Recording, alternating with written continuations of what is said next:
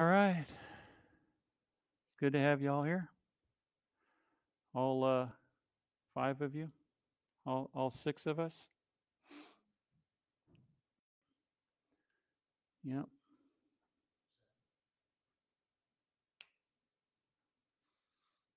Okay. Sounds good. 8:59.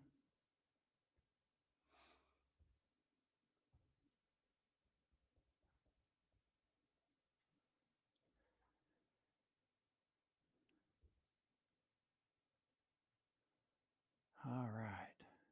Praise God. Praise God.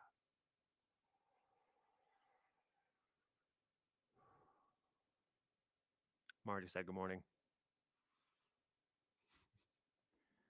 All right. Looks like it's 9 o'clock by our time, and so we're going to get going here. So, welcome to Community Chapel, to our service this first Sunday in May. And it's good just to be here. You know, there's been a lot of resistance to this service today. It's amazing. It just seems like there are many, many things that have worked against us being together here today. So, um, in Iowa, I know some of you aren't in Iowa, but in Iowa, the governor has given us permission to, as churches, to open with caution and to take steps appropriate to help not to spread the virus, et cetera, like that. And so we really appreciate our governor for allowing us to do that.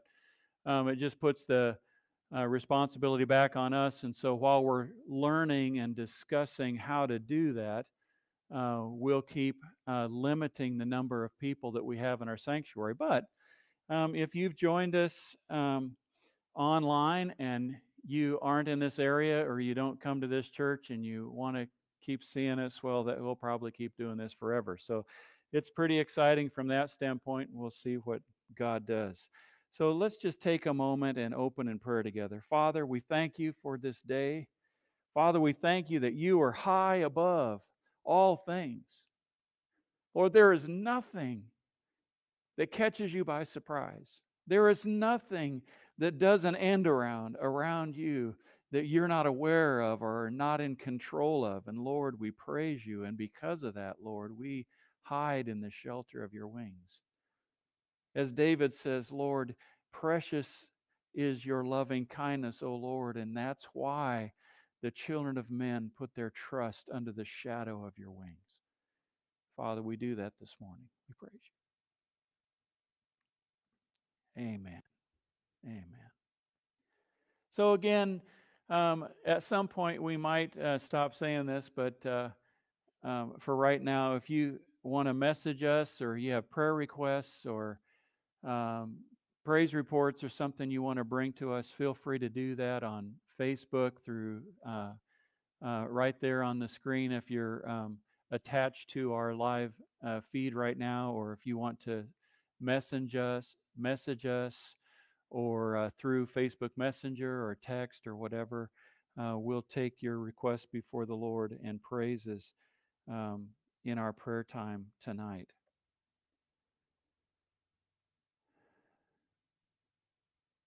So many of you have figured out how to handle your contributions to Community Chapel, and you're welcome to do that on the website. You can give through that way or through the mail or however the Lord leads you to do that.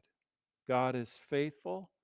God is continuing to meet every need, and we thank Him for that. And so that's just an excitement that we in our church we regularly do because God regularly meets every need. It's an amazing thing what He does. I think it was George Mueller that said he was uh, he operated by faith many orphanages in Great Britain, and he said that if God is in it, He will provide. And we praise Him for that.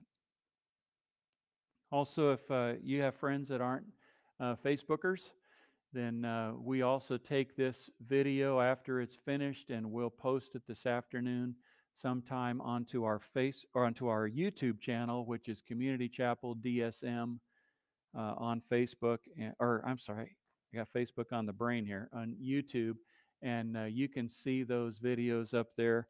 And so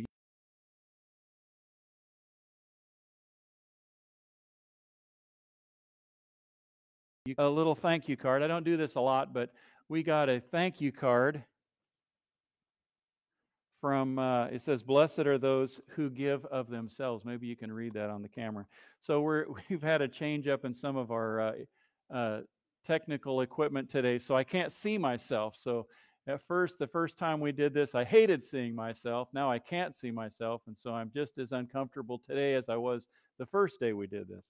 But I want to read this to you. This is from Bill and Faith McConnell and Del and Joy Brown, who are the leaders of our God is on the Move work down in Mexico. They actually live just north of Nogales. I think it's north, just across the border from Nogales, Mexico. And they have been trying to raise money, many tens of thousands of dollars, to buy property to provide a boys' safe house. These are for young men who come out of prison, and gives them a place, a safe place for them to live, to keep them from getting back into the things that put them in prison in the first place. And I just want to read this to you. It says, "Dear Marv, Diana, and Community Chapel Open Bible, thanks so much. All the funds are in." That's awesome. If you could see the work, I think it was like $45,000 they needed in.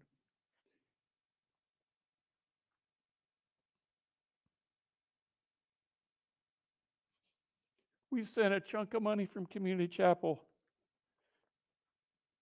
and we are close to closing escrow on the boys' safe house. Praise the Lord. With grateful thanks. And as soon as I can stop crying,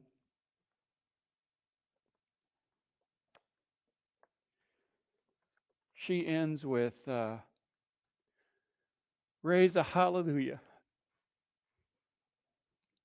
I'd like for us to do that song this morning. Raise a hallelujah. And wherever you are, I know this is still an uncomfortable thing. I know for me too, for me to sit at my couch at home and, with Diana even though we both are passionate about serving Jesus, there's something self-conscious about praising Him in that kind of a setting. And so, especially when the kids are making noise and stuff, there's an uncomfortableness, a discomfort. And yet I encourage you to bring yourself to a place of praise as we sing this song.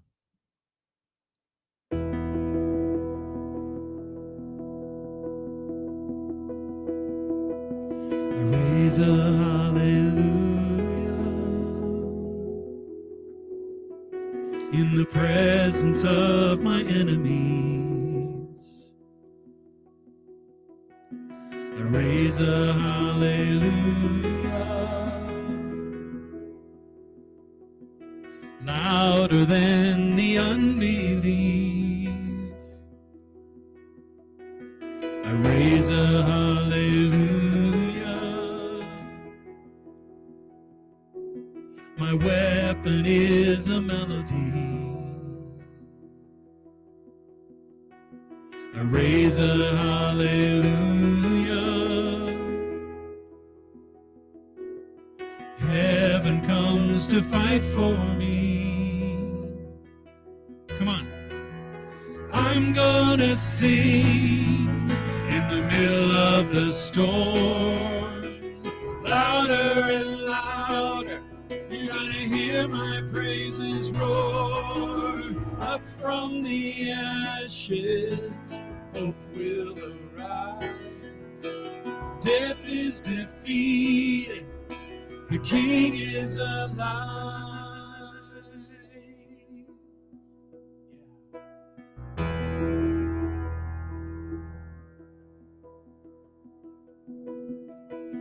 I raise a hallelujah everything inside of me. With everything inside of me, I raise a hallelujah. I will watch the darkness flee.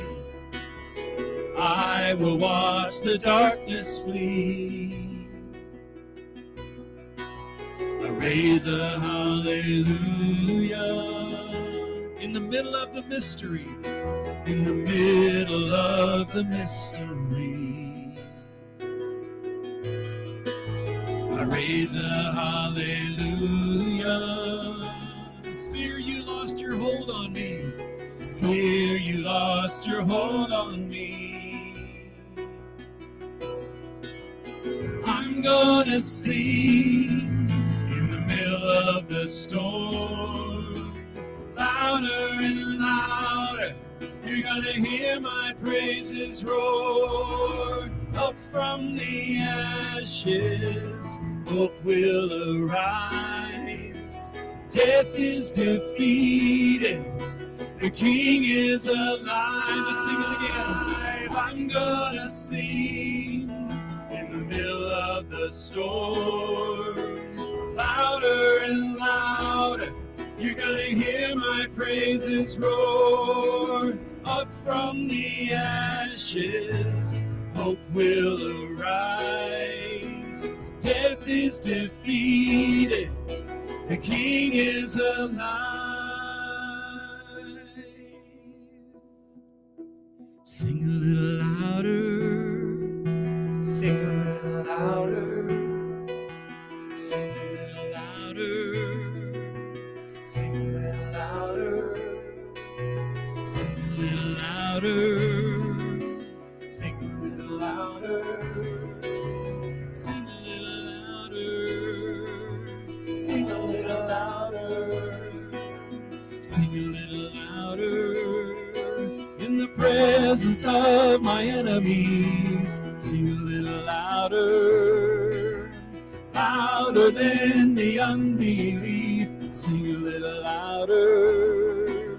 My weapon is a melody, sing a little louder.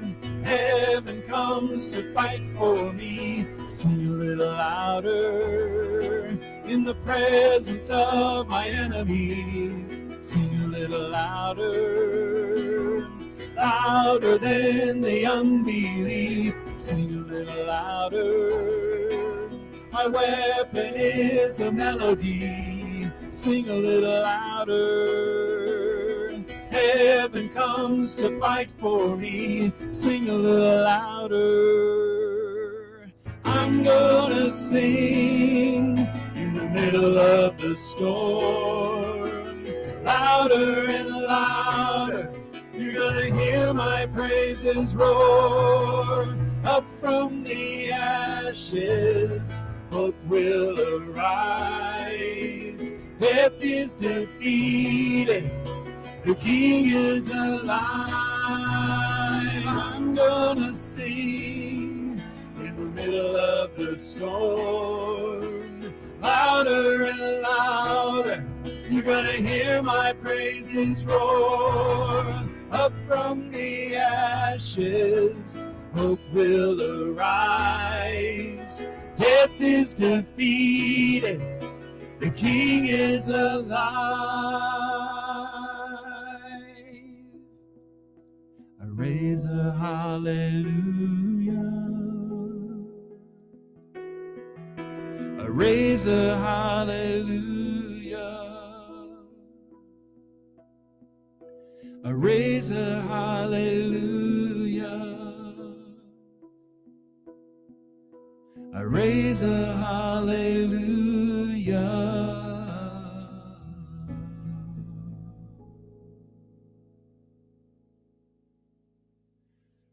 Father, we raise that hallelujah to you this morning. Lord, in the middle of the storm, Lord, in the middle of uncertainty, when we can't see tomorrow, we trust that you see tomorrow. Holy is your name. Because our God is mighty. Our God is holy. Our God is righteous. Our God is all powerful. Our God is all seeing. And holy is your name, O Lord. Holy is your name. Holy is your name. Holy is your name.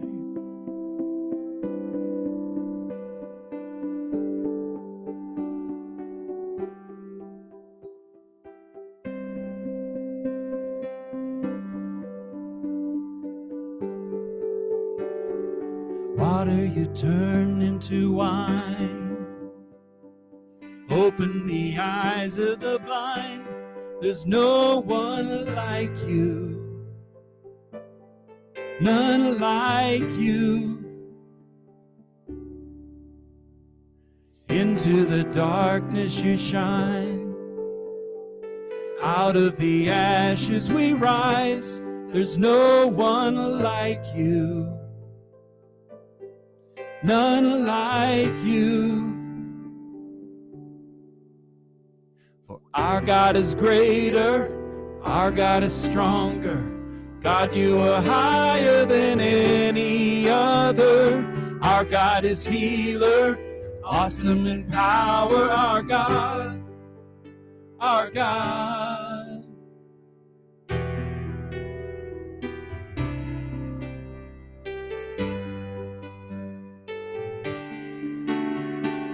Into the darkness you shine.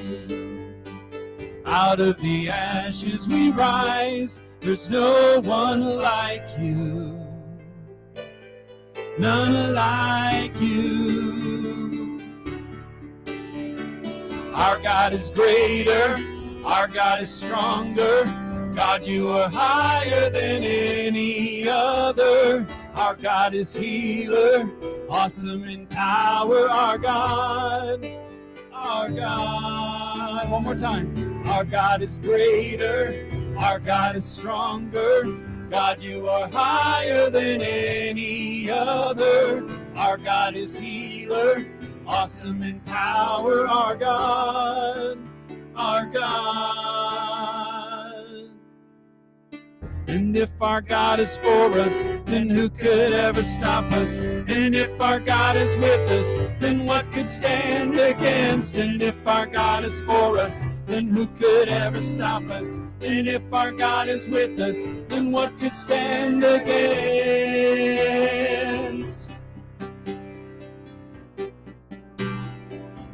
What could stand against?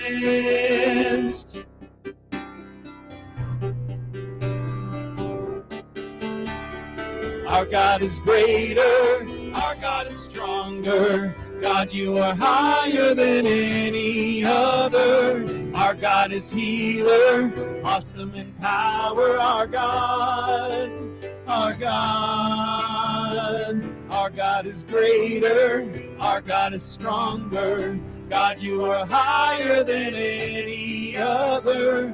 Our God is healer, awesome in power. Our God, our God, our God is an awesome God. He reigns from heaven above with wisdom, power, and love. Our God is an awesome God.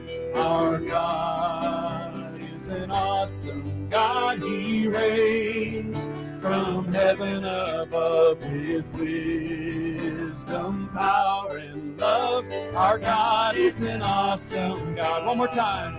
Our God is an awesome God. He reigns from heaven above with wisdom, power, and love. Our God is an awesome God. Our God is an awesome God. Our God is an awesome God.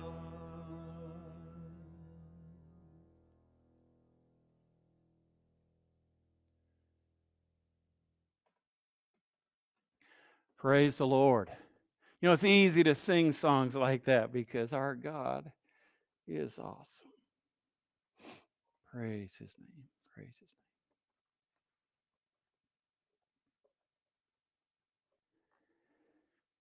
So for the last couple of weeks, we've been talking about baptism. 2 weeks ago, we really addressed what's the big deal about baptism and what is it that is just so essential, and why don't we, in many of our churches today, why don't we put the same kind of emphasis on it that was put on in the early church? So we talked about that, and then last week we talked about that I need to be baptized, that as believers we need to be baptized. We talked about the pattern of Scripture, that how important it is to look at the pattern of Scripture that we have from the early church and understand what their attitude was toward baptism and adopt that attitude. Because otherwise, we're dealing with what we talked about last week as a knockoff. It's some kind of a pseudo-Christianity. It's like almost an antichrist. Not quite that dramatic, but it's the same idea that Jesus made the church the way He wanted it to be. I heard this week. I probably can't say it right, but Jesus created the church the way He wanted it, and now He's really looking for the church to be as He made it.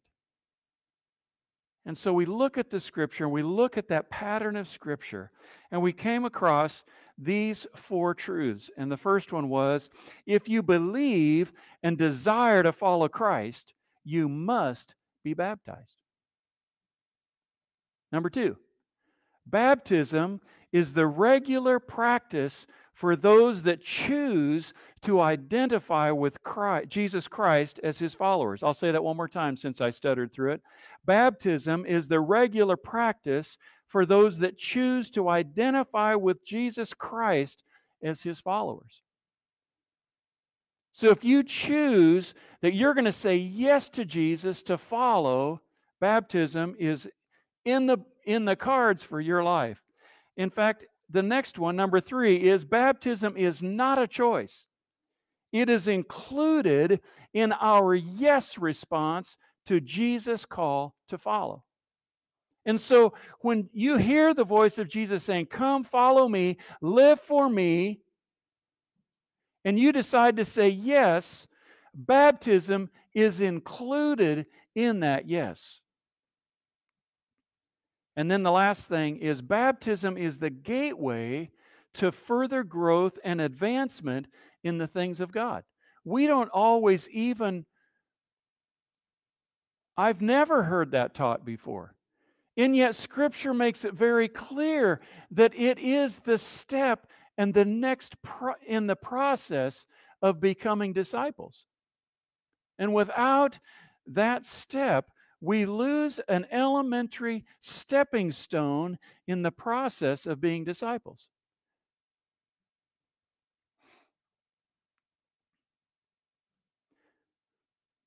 Amen. We'll call that good for the last couple of weeks.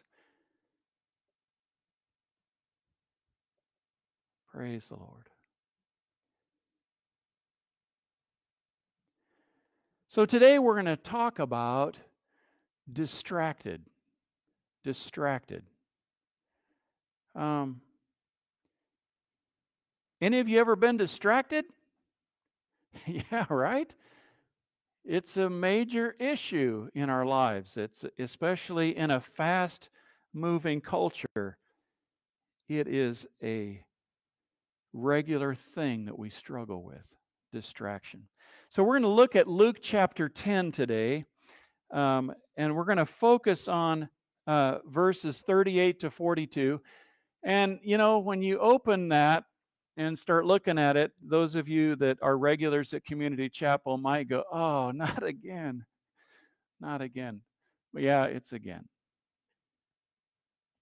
So we're going to look at Luke chapter 10, verses 38. Verses 38 to 42. I'll go ahead and read it here for us.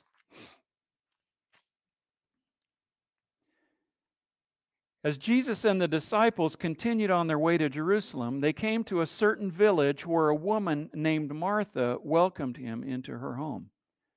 Her sister Mary sat at the Lord's feet listening to what he taught, but Martha was distracted, keyword, distracted, by the big dinner she was preparing.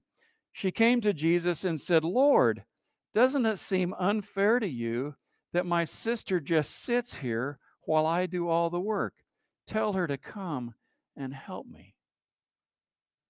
But the Lord said to her, "My dear Martha, you are worried and upset over all these details. There's only one thing worth being concerned about. Mary has discovered it, and it will not be taken away from her." So I'm just going to rehash this story just a minute. You know, Jesus came over to Mary and Martha's house. It was Martha's house, and that kind of indicates that she's probably the older of the three siblings, Mary, Martha, and Lazarus.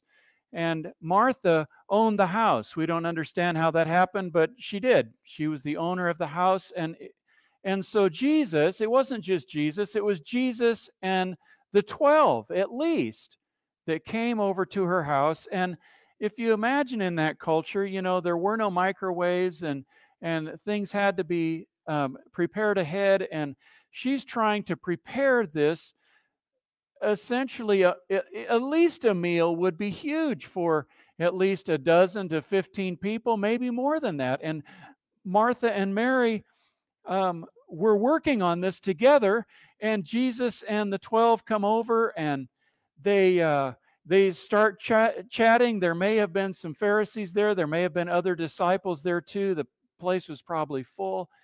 And Mary gets drug away. She finds herself listening as Jesus starts to teach in the kitchen, listening, and she gets drawn away. And I can just see it. The first thing you see is she's kind of leaning on the doorway, listening and running back to the kitchen and doing something, and then coming back and listening. And pretty soon she walks in the doorway, and before you know it, she's walked clear in the room, and she has kind of gone down and set on the ground, and next thing you know, she's just totally enthralled in what Jesus is saying.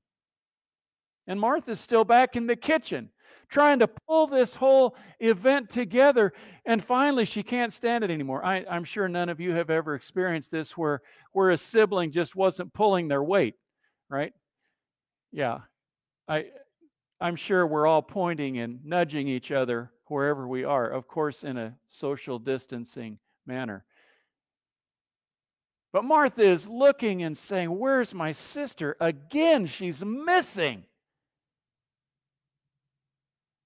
And she brings her plea to Jesus and says, "Jesus, don't you think it's not fair?"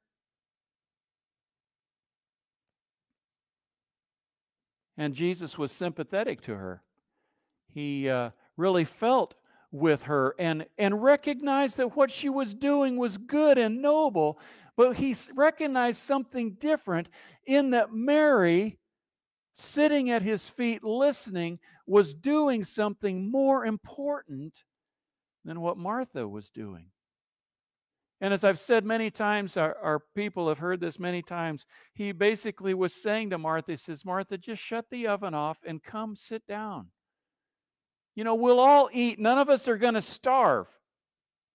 Just come and sit down. Martha, you are distracted by many things." Jesus said to Martha, "There's only one thing necessary, Martha. You're doing good things. You're doing important things, but there's only one thing that is necessary, Martha, and Mary has found it, and that is sitting at my feet, listening to me teach." That is the most important thing. Everything flows from one thing. If you're a note taker, write that down. Everything flows from the one thing. As we've talked before, it's like a bicycle wheel, And Jesus and following God is not a spoke, it's the hub. Jesus and following God is not a piece of our lives, it is the center of our lives. And that's what Jesus is saying. He says, Martha, Mary has found that one thing, that central focal point of her life. Mary has found it, and I'm not going to take her away to do something less important. Everything flows from this one thing, Martha. You know, I can hear maybe some people in our church saying, Pastor Marv, why are you so stuck on this? Why do you bring it up all the time? Because Jesus said it's the most important. And as you look through Scripture with a careful eye, you see the repetition of this over and over, that Jesus says, I am the most important thing in your life, and everything else is not as important. The most important thing we can do is draw near to God and spend time in His presence. That is the most important thing. And Jesus says everything has to take second place to that. Everything. But we get distracted. Things draw us away. But Jesus said it. Another reason that I focus on this is sometimes I have troubles remembering lots of different things, but I can remember one thing. And this I remember. This is the one thing. Everywhere in Scripture I look, I see it. You know, the devil knows about the one thing too. He knows what is the most important for us. And so his job, his main objective is to distract us. I mean, he would really like us to all turn our backs on Jesus and just say, forget that. I'm not going to follow him. I don't want to do that. He would love for us to do that. But if he can't get us to do that, his main objective is to distract us from the one thing. If he could keep us from nourishment, then what happens is in that objective that he has to keep us from nourishment, then he tries to keep us malnourished so that we're not strong. So maybe there's life there, but there's just barely any. The devil knows about the one thing. Martha was distracted, worried, and troubled about many things. You know, the thing about Martha, you know, sometimes she gets a bad rap, but you know, Martha loved Jesus. She loved him. And she followed him. He was her master too. And she wanted what Mary was doing. Her heart wanted to do what Mary was doing. But Martha felt that her responsibilities required that she do something different. And so she really envied what Mary was doing. Martha wanted to be there too. Martha wanted to be there too. Maybe you can relate. You see someone, you know someone who spends time with Jesus on a regular basis, and you want to do that too. But there are distractions. There are things that prevent us, things that, I'll say it, that we allow to keep us. And you say, wow, Pastor Marv said, you just don't understand what my house is like. You don't understand what the distractions are like, and what I hear in my head and what I hear through my ears and all the things that keep me from doing what I know I want to do. I know in my head I want to read the Bible. I know I want to pray. I want to spend time with you, Lord, and just the quiet. That's what I want to do. But there's so many distractions. So many distractions.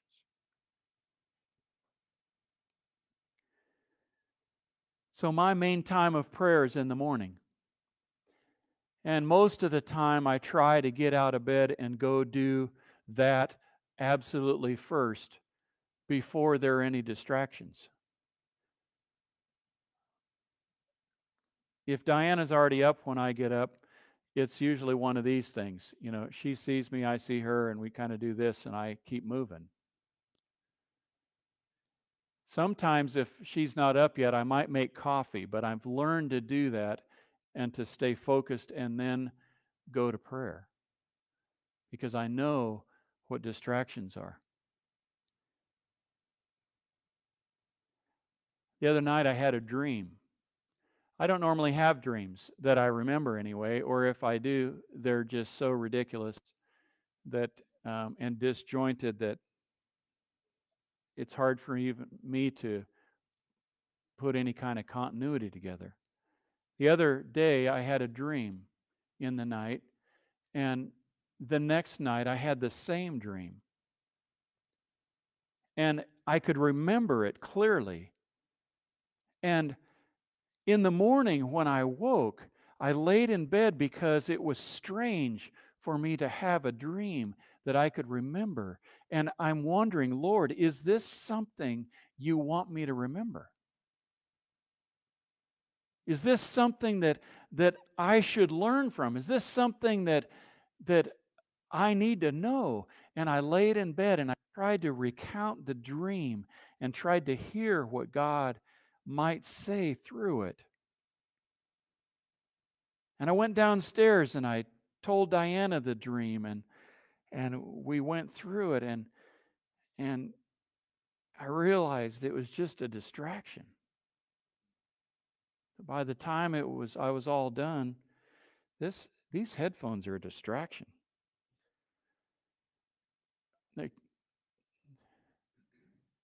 I usually have a shirt between the cords, and it's gross. Anyway, I missed my prayer time because of a distraction. A couple days ago, I was in my office here at church, and things had been real busy, and I just really was longing for time with the Lord. And all of a sudden, we had people working here, we had service people here, and finally everything's quiet. I've got about an hour before the next thing, and I sat at my desk and I was just quiet and I said, God, I just want to be with you. I just want to spend some time with you. So I started just spending some time with him, and the phone rang. And it was one of our daughters. And I don't always get to talk to them, and I wanted to talk to them. And so I talked to Heather for quite a while. And then I hung up the phone and went back to where I was. Lord, I just want to spend time with you. And our other daughter, Hillary, called. And I wanted to talk to her.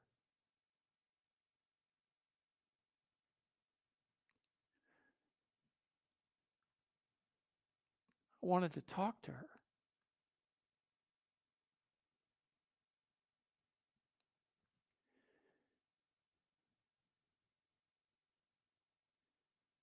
And by the time we got done, I'd been distracted.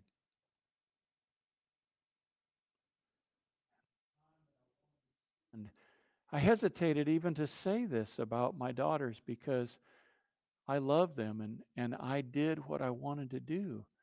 But in our lives, don't we get torn? don't our intentions sometimes get derailed? Last night I was pulling the rest of this message together at home, sitting in the living room, and we had the front door open because the weather was really nice. And all of a sudden, one of our neighbors started a verbal argument outside. I was distracted. In Mark chapter 6, Jesus learns about the death of John the Baptist and all the emotions that go with his murder. And the disciples had been off on a mission trip, a ministry trip, and they're just getting back. And so there's just this huge hubbub. And Jesus has just gotten this news about John the Baptist. The disciples are back. And Jesus says, let's go off by ourselves to a quiet place and rest a while. He said this because there were so many people coming and going that Jesus and his apostles didn't even have time to eat. So they left by boat for a quiet place where they could be alone. The rest of that story is the feeding of the 5,000. They get to the other side of the lake, and there's all these hordes of people that need ministry, and the good intentions of getting away and quiet time went down the toilet. I guess they didn't really have toilets then, but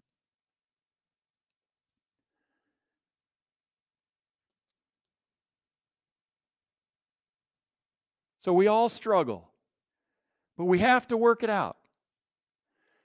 We have to work it out because the distraction to not spend time with the Lord is a common thing in our lives, in our culture, was a common thing in every culture thus far.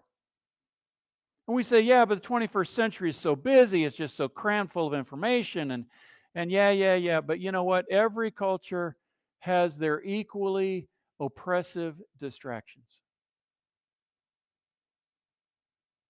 And in Scripture we see, I have a list of people in Scriptures that struggled, and this is just by no means exhaustive. And there were winners and those that were losers. There were those who won the battle against distractions, at least for the most part. That doesn't mean that they never lost to distractions, but for the most part, they learned how to say no to distractions or to make the quiet time at another place, but they figured out how to find time with their God.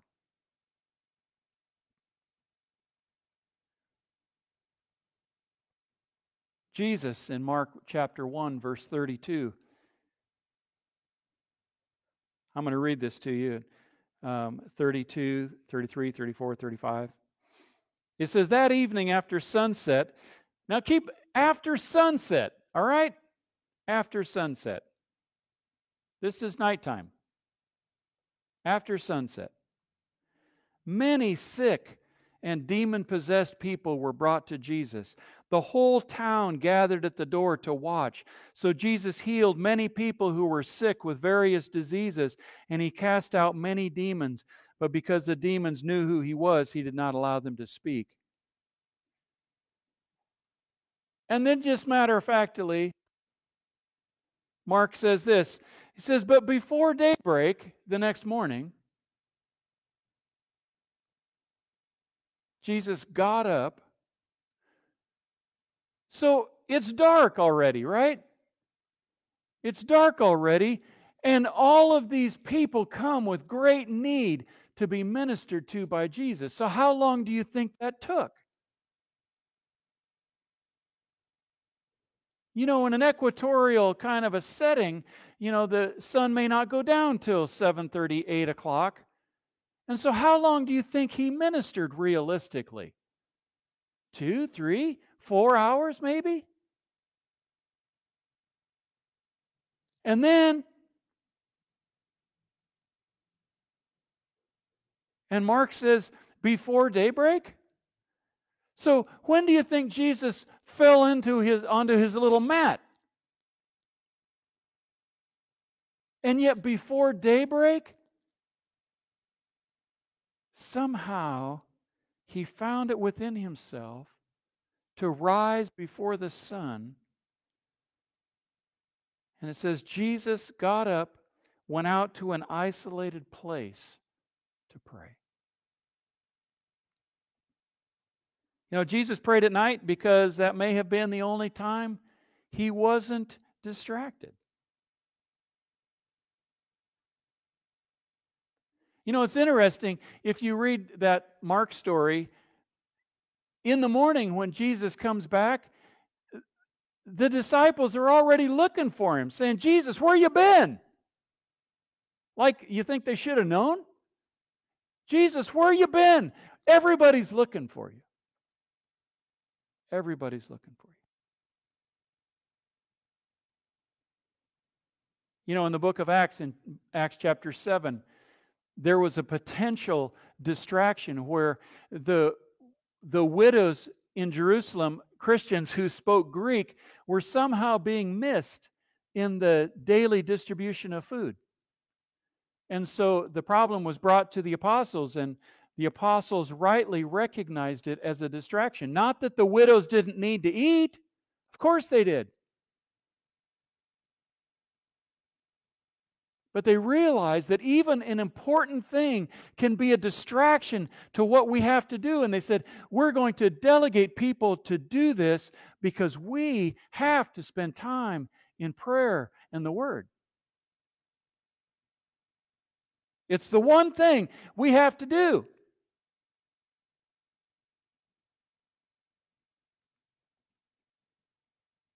Moses was distracted by the need for justice among the people. And his father Jethro taught him how to delegate so that Moses could take care of the one thing that he needed to do. Some of our young men in our church, they read the scriptures at night. It's a quiet time, a quiet place. I have another distraction in my office. I have a clock that goes tick, tick, tick, tick, tick, tick, tick, tick. Are you annoyed yet? Tick, tick. And when I'm working in my office and it's quiet and there are no trains going by or no traffic that I hear going by, all I hear is tick, tick, tick, tick. That clock is going to be replaced. It's going away. It's a distraction. In 2 Chronicles 16, you can read the story of Asa, the king of Judah. And Asa did not deal with the distractions in his life. And at the end of his life, he did not follow God as closely as he did at the beginning.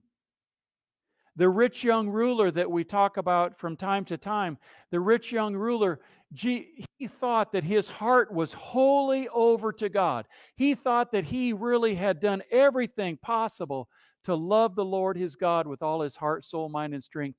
And Jesus says, no, young man, you're distracted by your wealth.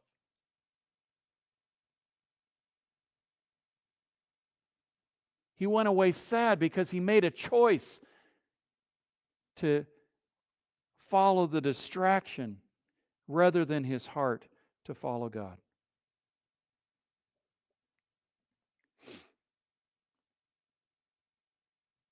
I encourage you to read John chapter 15. There's a verse in verse 2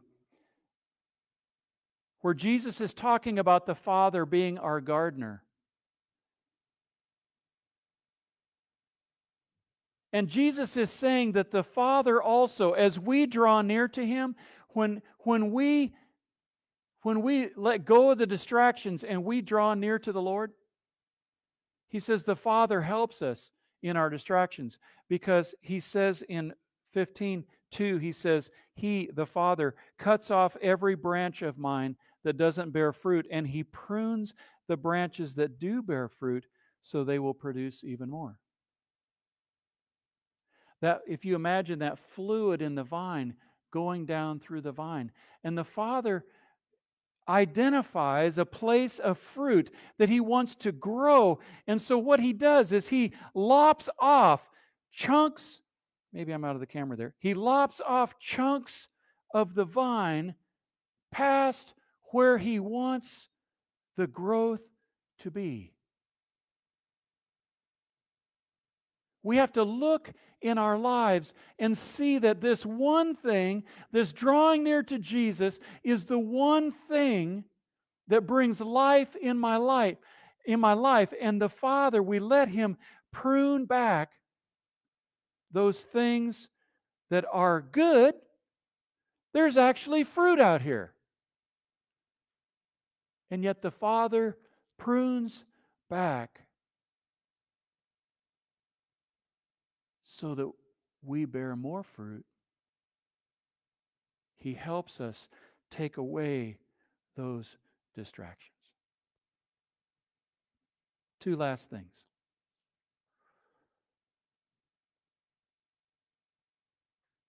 Without learning to deal with distractions, we're always dependent on someone else to feed us spiritually.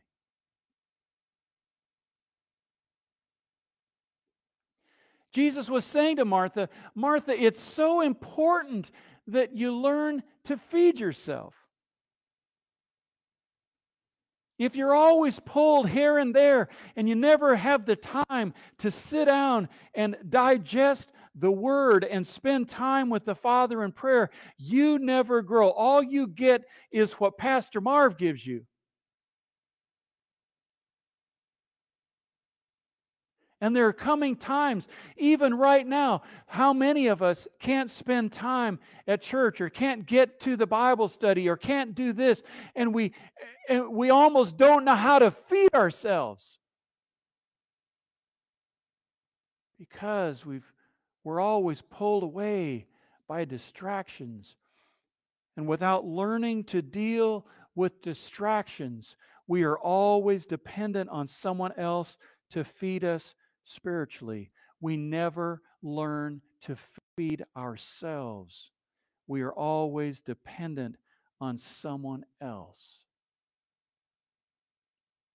We stay babies, always waiting for someone else to stick a bottle in our mouth or to put some Cheerios on our tray, on our high chair, or put some little vegetables already cut up. We never learn to open the refrigerator and pull the vegetables out and cut them up ourselves. We never learn to mix a drink for ourselves, to drink it ourselves, because we've never had the time to learn because we're always distracted.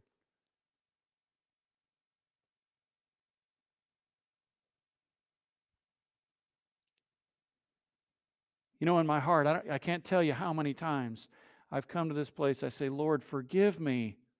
Forgive me for not taking the time. Forgive me. You know what? The Lord always forgives.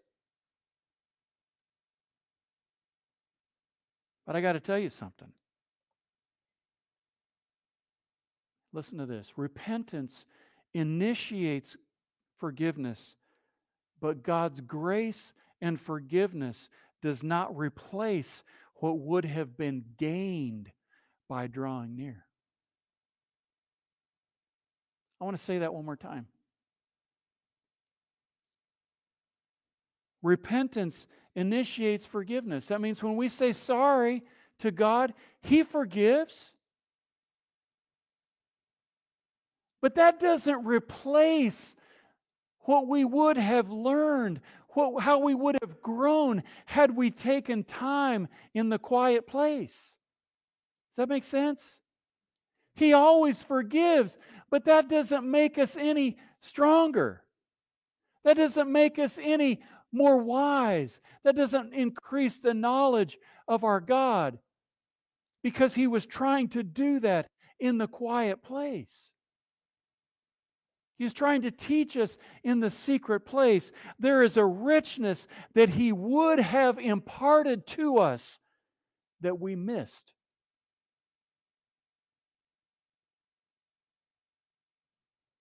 when we let distractions draw us away, we don't just miss reading a chapter. We miss time with Almighty God, that He would strengthen us and empower us and help us to be strong, to rise up for the next distraction. He is faithful. He empowers us. He gives us strength. But we have to recognize what the enemy's trying to do in distracting us. I'm going to sing a song. It's kind of an old song.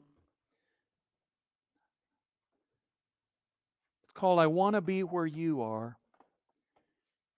And then we'll pray together.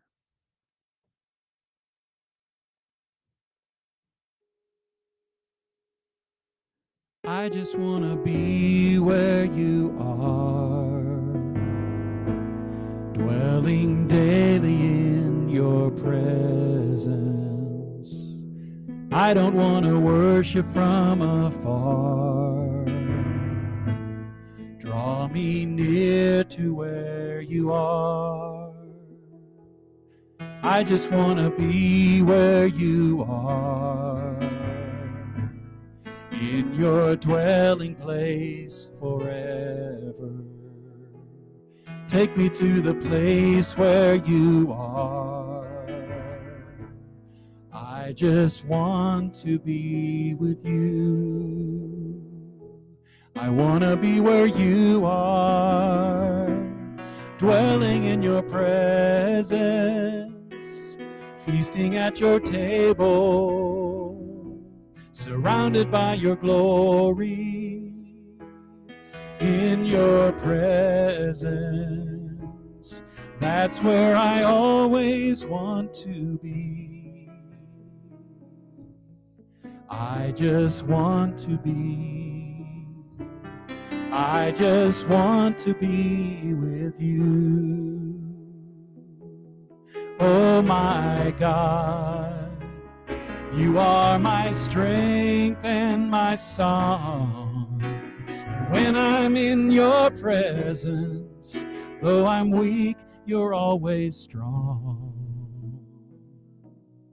I just want to be where you are, dwelling daily in your presence.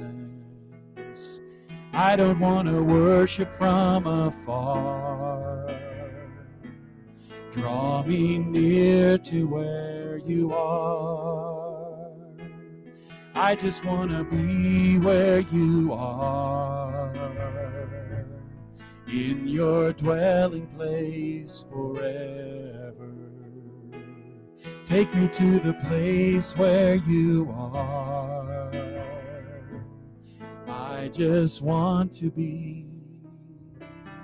I just want to be with you. I just want to be. I just want to be with you. I just want to be. I just want to be with you.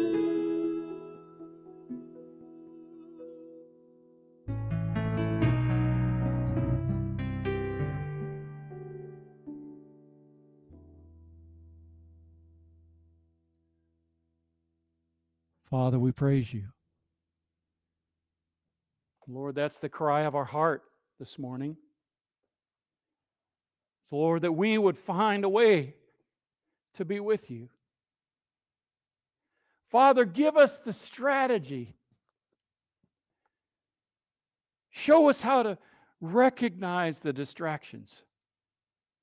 Open our eyes to see, O Lord, our ears to hear your call, O God, and give us courage, Father, to turn the oven off. Lord, to find that secret place in the night, early in the morning. Father, teach us. Teach us, O Lord. Thank you, Father. You're so good and great, merciful and kind. How precious is your loving kindness to us, O Lord. That's why the children of men put their trust under the shadow of your wings. Thank you, Lord.